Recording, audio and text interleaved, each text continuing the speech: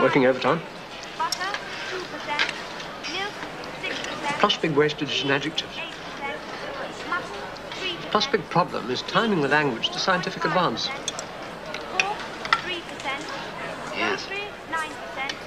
It's a beautiful thing, the destruction of words. Sugar, 2.4%.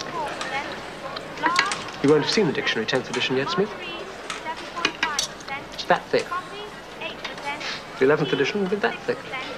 Bread, 7%. Overall, Well, the revolution will be complete when the language is perfect. The secret is to move from translation to direct thought to automatic response. No need for self-discipline. Language coming from here, not from here. Excuse me for intruding, but what you're saying is that we should be rid of the last vestiges of Goldsteinism when the language has been cleaned. I couldn't be more in agreement with you, brother. Absolutely. As concepts, and were therefore of necessity named.